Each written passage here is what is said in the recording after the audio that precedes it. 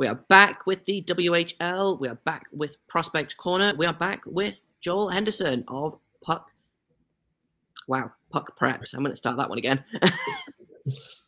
We are back with the WHL. We are back with Prospect Corner. We are back with Joel Henderson of Puck Preps. Today on Locked On Blue Jackets.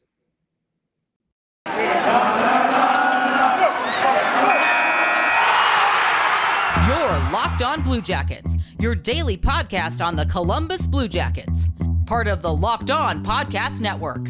Your team every day.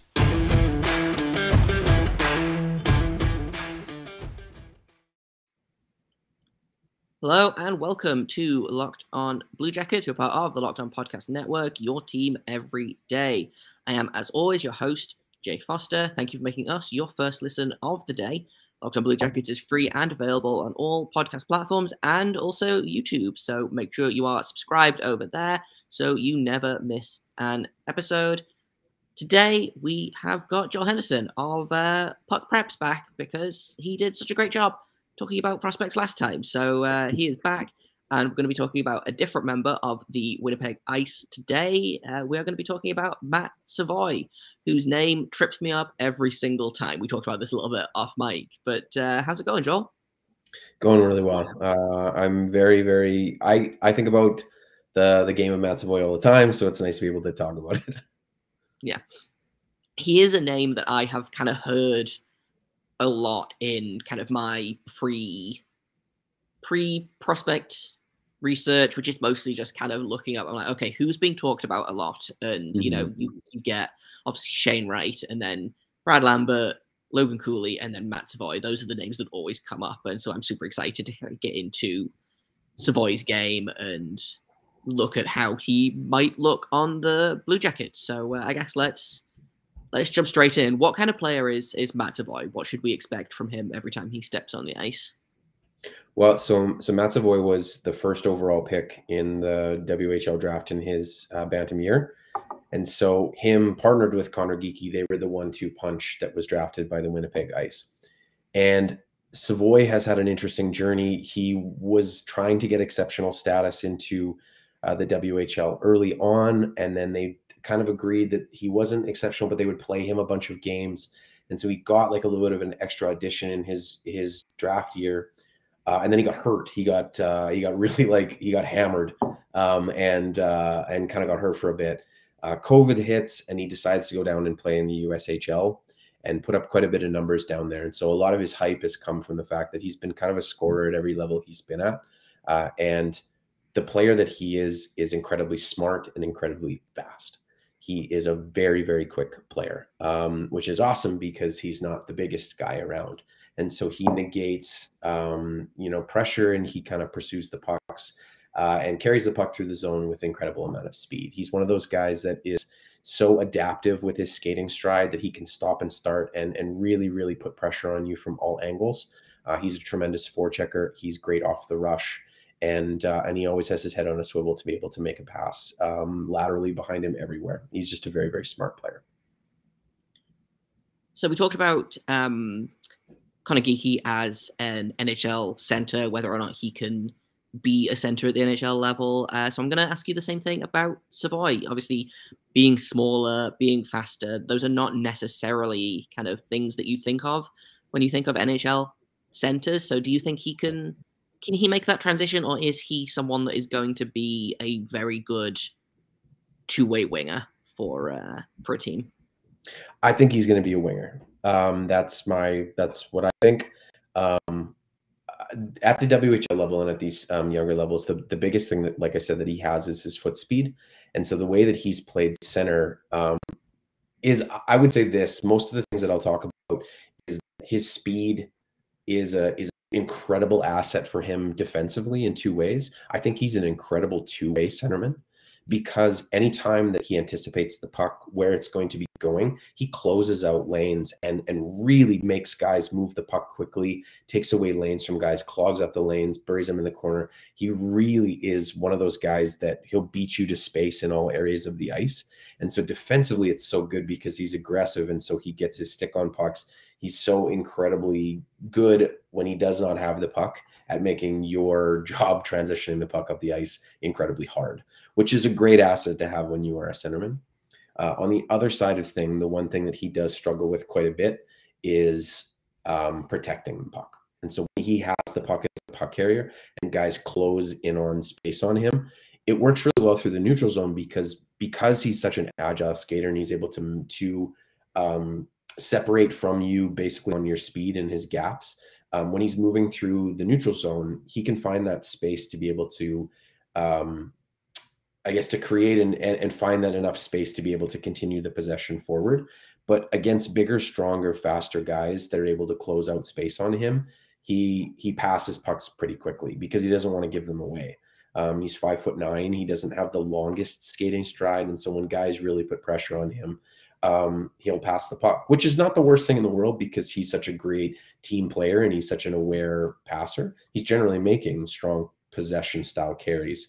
But for me as a centerman at the next level, unless I have somebody who really has tremendous handles and that confidence to be able to continue to be that positive possession through the neutral zone and is a carry into the offensive zone, I have a little bit of doubts with him. So I think he could, but I think he's probably better suited as a winger at the NHL level. So we compared Connor Geekie to Kevin Stenlund a little bit, to Cole Sillinger a little bit, to Patrick Laine a little bit. Is there a comparable for Savoie on the Blue Jackets? If not, is there kind of a wider NHL comparable for his kind of game? Well, so as I kind of talk about him, his really only biggest deficiency is that he does cough up the puck when guys close ice on him. So if you close space on him in the neutral zone or you close space on him in the offensive zone, he's not terrific at being able to protect the puck, to move the puck and be able to drag from the length of his reach. Like the way that Connor Geekie tries to do that through the zone and through the neutral zone is by the fact he's got such a long reach. And so if you have him over here and he kind of protects his puck at his wing, he can drag it the full length of his reach with control. And so it's harder to kind of take away from him, and he's able to open up passing lanes for himself. Matt isn't. He doesn't have that natural ability. And so what he wants to do is he wants to pass the puck to positive space before that space gets closed.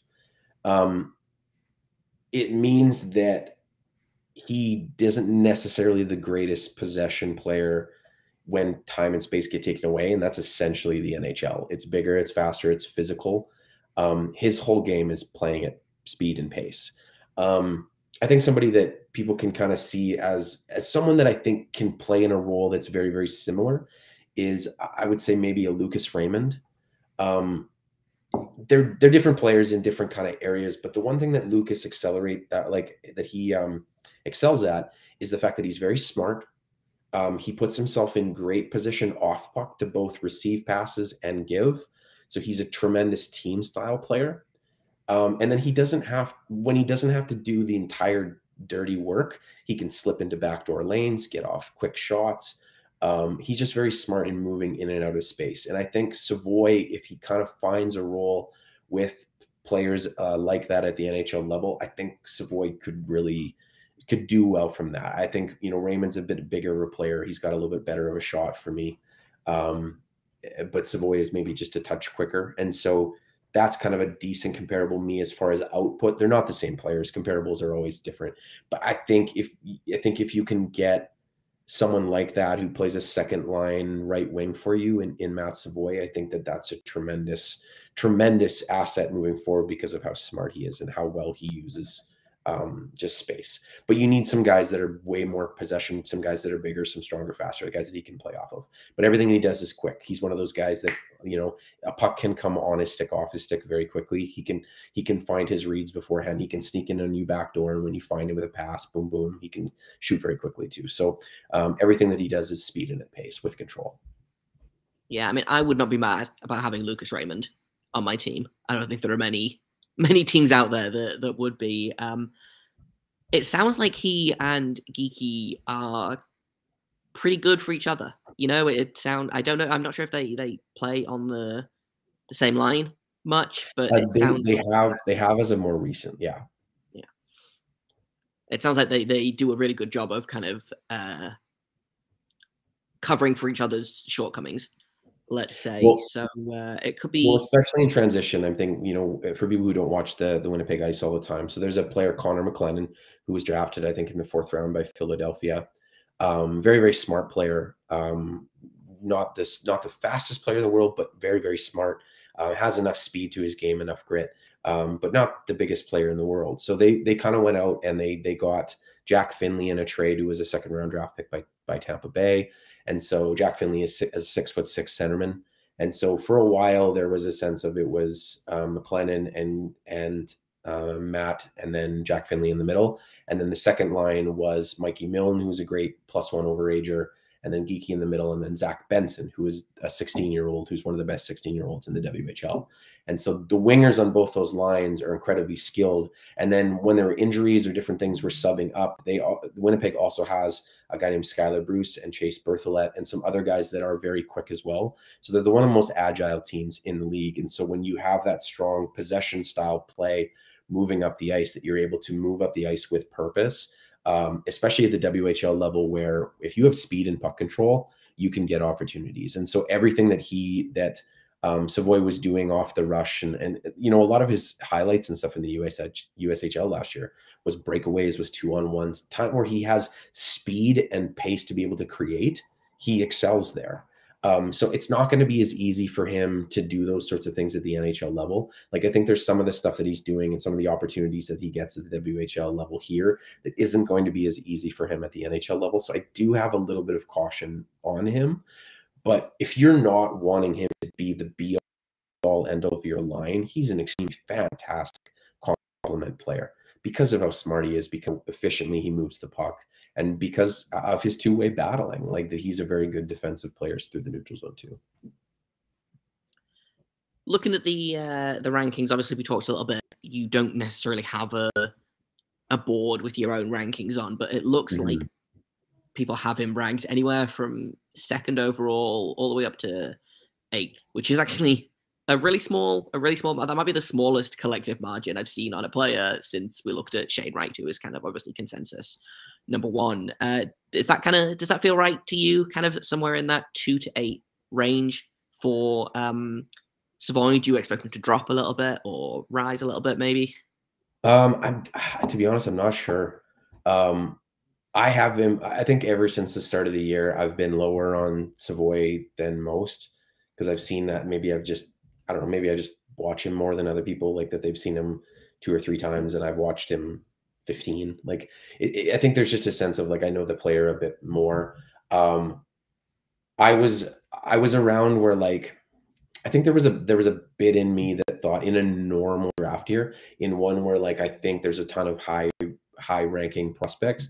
I think with Savoie, if I could get him, I don't think that I would consider him before like 12, 13, 14, to be honest with you.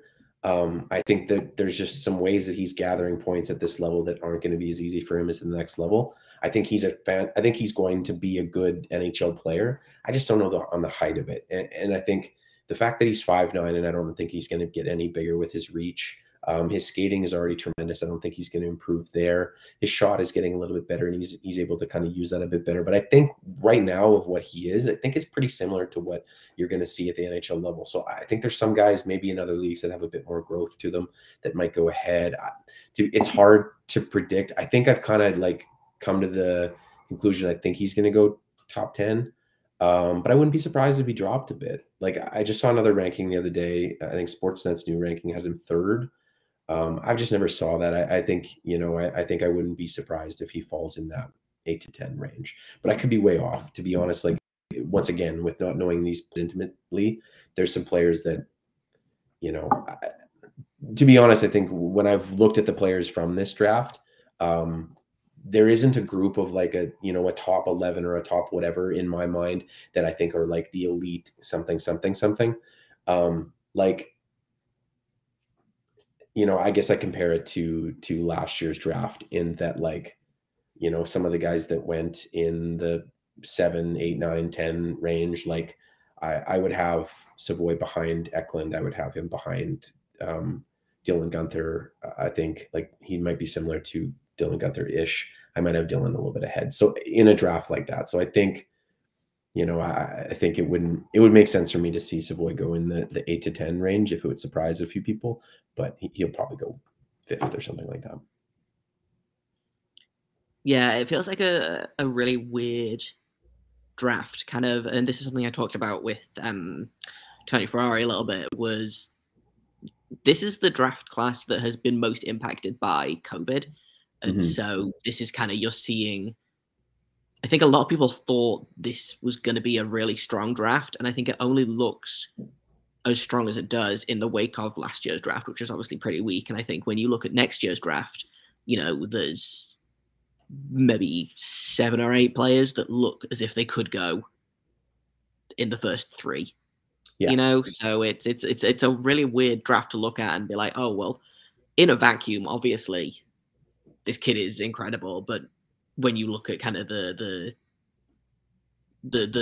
pool as a whole compared to last year and compared to next year, it does kind of, I think this is such a weird draft. I want to talk about the kind of the WHL in a little bit kind of a wider detail, because obviously that's the league that you cover and that the best. And I always feel like the WHL gets is a little bit underrated by a lot of people. I feel like the OHL gets all the flash, and then I look at a player and I'm like, oh, he played in the WHL, and they've got a ton of really great teams in the WHL that just never seem to get the attention that the OHL teams do. Is that like, would you agree with that? Do you think that's a fair kind of assessment of the CHL as a whole? Well, I think the WHL is probably the most physical of all of the leagues in North America. And so one of the things that you get to learn as a prospect is how to deal with / counter physicality. And so you'll see a lot of players like that are, I think, maybe a little bit down the lines, maybe they're 4th, 5th, round guys, that they learn early. They don't have to wait until pro hockey to be able to be like, oh, guys, close out space on you and always want the inside position on you, and make sure that they're boxing you out of space, and et cetera, et cetera, et cetera. Like, it's something that you can learn in the WHL more than some of the other leagues. And there's some guys that, like I said, even if they're not strong players like that, they can learn it a bit more in this kind of league. And so it's something that I really like about the WHL, because it's a little bit more physical, because it's a bit more in your face. Guys have to learn how to counter that, and that's more similar to the pro game than other guys. So it does have a little bit of an advantage there. I think you see some defensemen, I think, come through the ranks. I think Blue Jackets have gotten a little glimpse at Jake Christensen as of recently, as a guy who was an undrafted player who was just a little bit behind on opportunity. He was like 2nd, 3rd on a team. On a good team for a good number of while, playing very similar minutes to a Wyatt Wiley, who went in the 5th round. And then Christensen got the ability to thrive on a top power play and just kind of never looked back. As a person who used to write for the Stockton Heat as well as the Calgary Flames stuff, I really like Christensen. He came to one of the camps there, and I thought they were going to sign him, and they ended up not doing that. And I think it's a mistake on their evaluation part, but because I think he's a guy that, once again, learned how to play physical, learned how to play with speed, learned how to use his reach, and thrive at the WHL level. And a lot of those skills are transferable to the pro game. Yeah, we love Jake Christensen here, or I do anyway. I like all of the. We're collecting Jakes. I've decided we have 3 Jakes at the minute, so it's extremely funny. I've been calling them Big, Medium, and Little Jake. But yeah, Jake Christensen just scored his first NHL goal a little while ago, so I'm pretty high on Christensen, and he's doing really great things in the AHL with Cleveland at the minute. So if people want to know more about the WHL at large, or about the prospect work that you do, where can people find you and your work?